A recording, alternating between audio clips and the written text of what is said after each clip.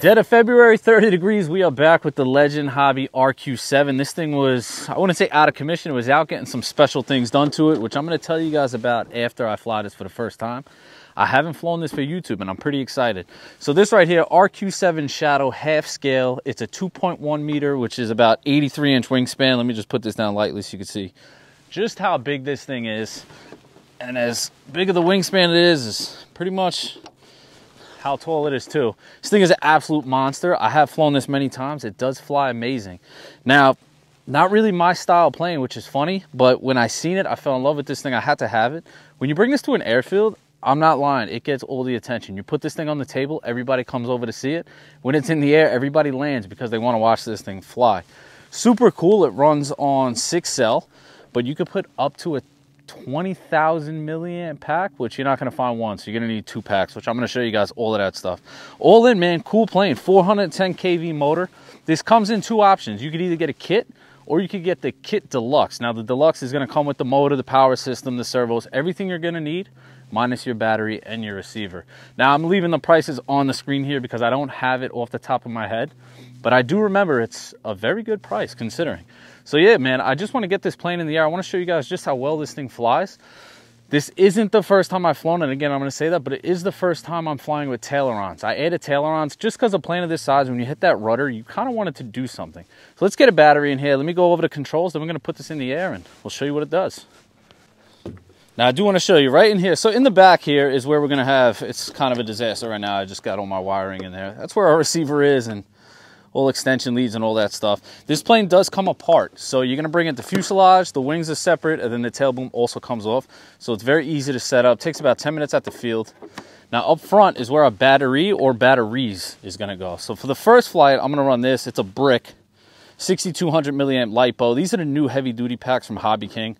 And then you could also, if you get an adapter, you're going to run 2 of these in parallel.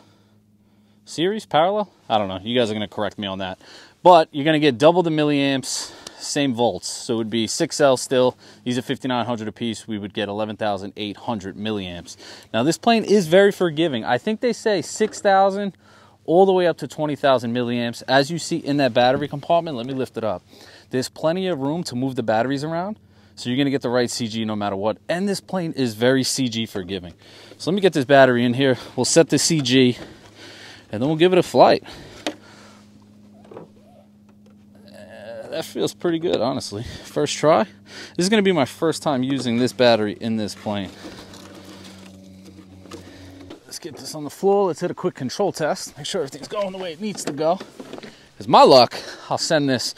So, I mean, like I said, I have flown this before. It kind of is a remade, and I'm going to tell you about that once I land. So we got up, down, left, right, good. Okay, now our tailerons, let's see. So that's left, correct. Right is correct. Our flaps, beautiful. Things are like barn doors. I'm going to take off half flaps. So if you take a look at those tailerons. You see them moving on the rudder? I have it set up like that, and I only put it to 50% because I don't want a crazy amount of throw on that, but I do want them to work. So, all right, guys, let's wait. Can't tell which way the wind's going. I'm going to taxi down and then we'll do a nice scale takeoff. Come here. Chloe. All right. All right, so our flaps are half. Let's get it up.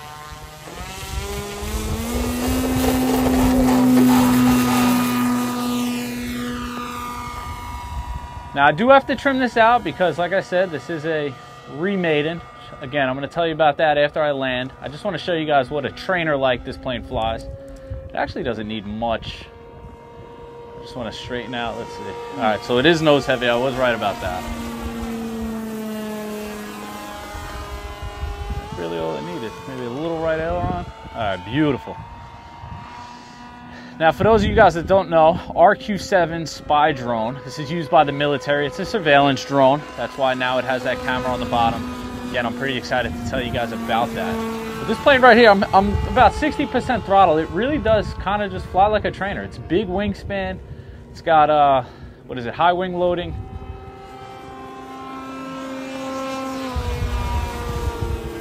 Sounds good because of that pusher prop.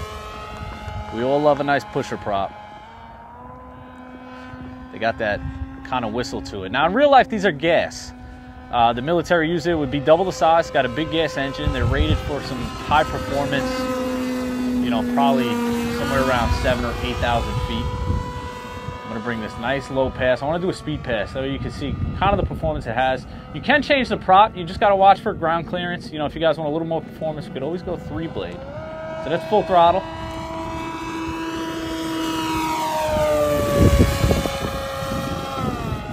Now I'm gonna come downwind, right? We're gonna go full flaps. We'll show you just how nice this thing slows down. Maybe we'll even do a touch and go. So the flaps are down. You don't have to worry about stalling this thing. Massive wingspan, inverted V-tail. Flies great. Look at this thing.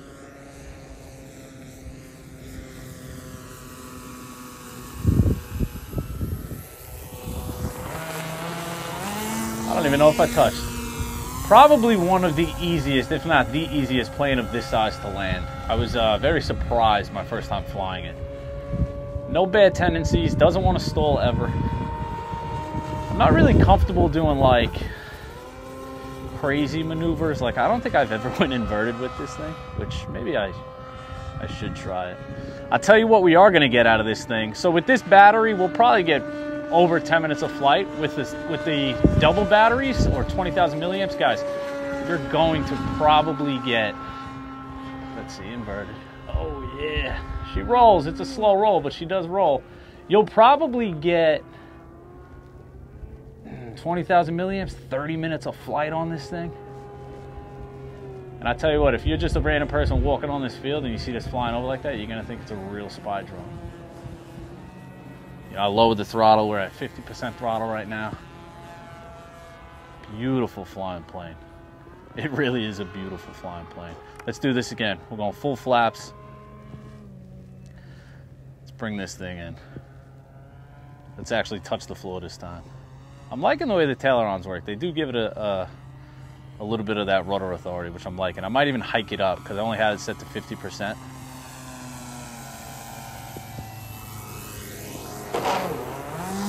Call that a slam and go.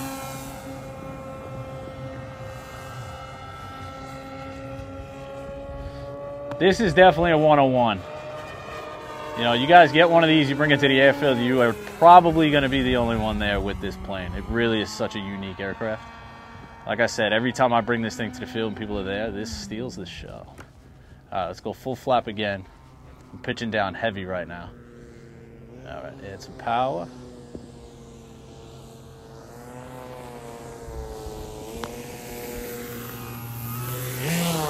There we go. We'll back up. That's what I was looking for. Plenty of power to get up quick, too. Let's land this thing officially because I do want to talk a little bit about some of the stuff we have planned for this and why I'm so excited. This is one of the ones in my hangar that I'm just very excited for. Very excited for the things to come with this thing.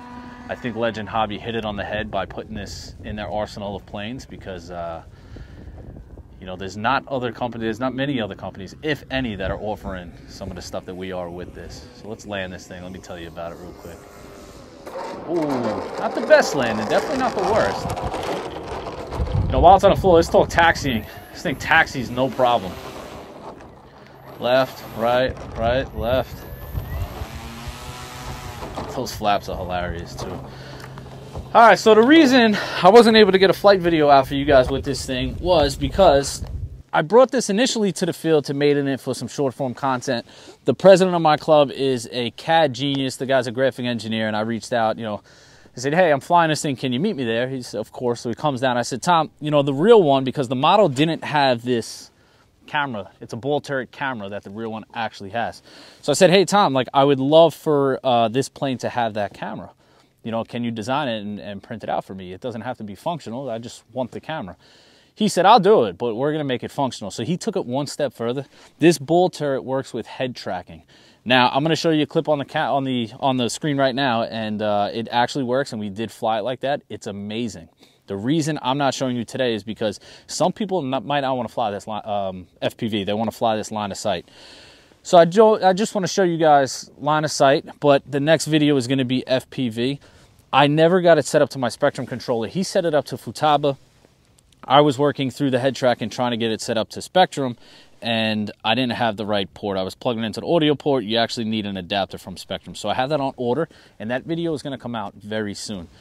But this thing actually works. So we're flying this pretty much the same way the real government is flying it. Granted, they're probably in a trailer somewhere doing it from a screen. We're sitting in a chair wearing goggles, and wherever we look, the camera looks. And this has full pan, full tilt. It's gonna go down 90 degrees, left and right. Super cool. The next thing I'm very excited about, which I haven't been able to edit yet, is bomb drops. So we do have payload mechanisms for this. The ones that I have are bigger, and they're meant to mount into the actual fuselage. So if you guys don't want the camera, you just want this plane with the heavier option payload release, you're going to be able to get the one, and you're going to have bombs that mount right to the fuselage. So I don't have those ones right now. I have those ones, and I can't put them on because my camera's in the way. So the ones that I have on order are slim fitting. They're going to go on the wings, and Legend Hobby designed these bombs that actually hit the ground, they come apart. So you fill them with baking soda, baking powder, something like that. So they're going to make that explosion. Now with this camera being able to turn left, right fully and fully down 90 degrees, you're going to be able to see the bombs dropping as you're flying the plane. So it's just all in one of the coolest designs. I don't think any other RC plane has that option. This thing is amazing, and it's heavy. So we're going to be able to put a lot of baby powder in those bombs. All in, I'm just excited for all of this stuff to come. Great flying plane. Functionality wise, we're going to be doing things that nobody else is doing. Legend Hobby, I think, really hit it out of the park with this one. So I'm excited for all of that stuff. Now, while it's on the floor, let's get it over here. I just want to show you the battery. We were in the air for exactly 5 minutes. My timer was set for 5 minutes. I got 1 second on the clock, and I was pretty heavy on that throttle. So let's see with a 6,000 milliamp battery. Let's see exactly how much juice we have in here.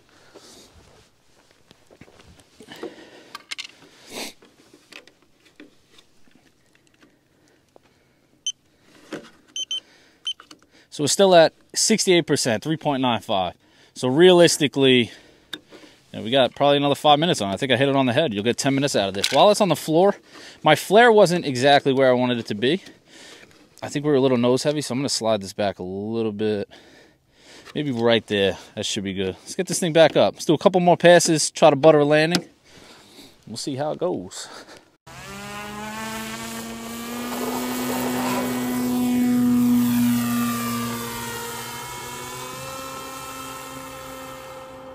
Yeah, with that battery pushed back, that's where it needed to be. So yeah, guys, now you know why I love this thing so much. One, it flies like a trainer. Two, a lot of functionality here, man. You know, imagine being up at, that 400 feet, AGL limit, looking out from the camera, dropping bombs. I'm probably going to be flying above everybody else at the field, trying to hit their planes out of the sky. And by everybody else, I mean mainly my boy Christian, and probably the guy who made that camera setup, Tom Hunt. Tom, if you're watching this, I really appreciate you. I'm very excited for what's to come with this thing. That thing screams, huh?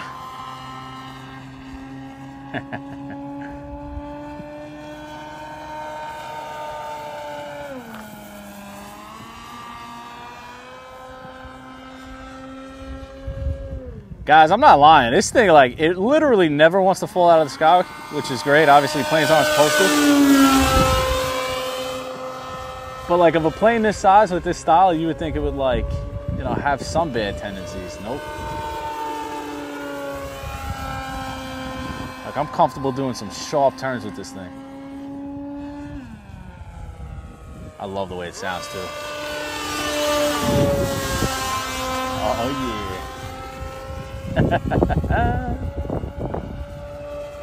All right, let's bring this thing in. Let me not test my luck on batteries. We don't want to be dead stick in a military drone, right? Let's see if I could get a nice landing now that that battery's where it's supposed to be. Look at that coming in. Oh, that's beautiful. Hey.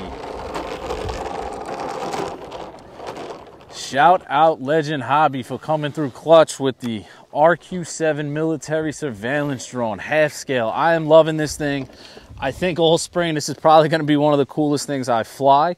The only thing I am going to change, and I probably would advise you guys too, if you do decide to get one of these and add all the functionality like I did, like that camera and the bombs, we're going to get a little more drag. So stock we're running a 15.7, I believe 15.7.